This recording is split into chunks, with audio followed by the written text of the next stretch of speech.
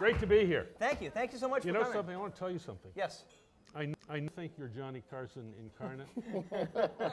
No, I don't. For those of us who grew up in Bangor and are as old as I am, you're not. You're Eddie You're Eddie Driscoll incarnate. Oh, God, no.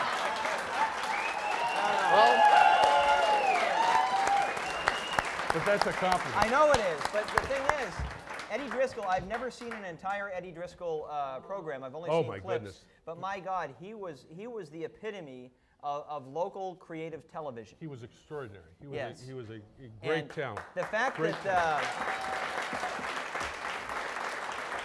the fact that you would put our show here on even keel with that is quite the compliment, and thank you for that. But we're not even close. No, I think this is great. I'm Thank you. delighted to be here. Thank you. Well, talk to me a little bit about the run in 2010. Do I have to? Okay, then talk to me about the run in 2014.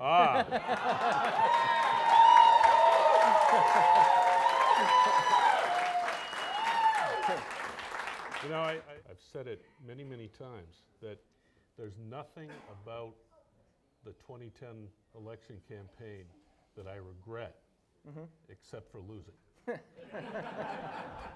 I had a great time. I enjoyed it. I loved the campaign, and I felt good about what we did.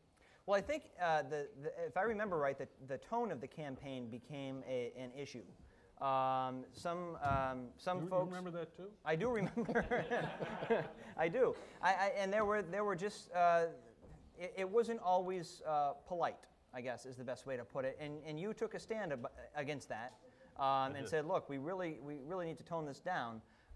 What do you think came from that? Do you think that it resonated with? Do you think we'll see a difference going forward? I think it did. I think, you know, I set out when I started the campaign. I made 3 promises. I said I wasn't going to do any negative campaigning at all, even when I was attacked, as I knew I would be.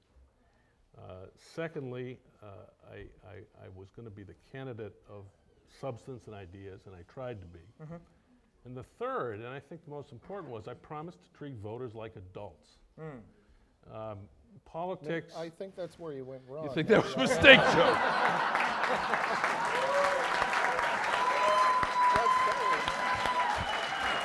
That's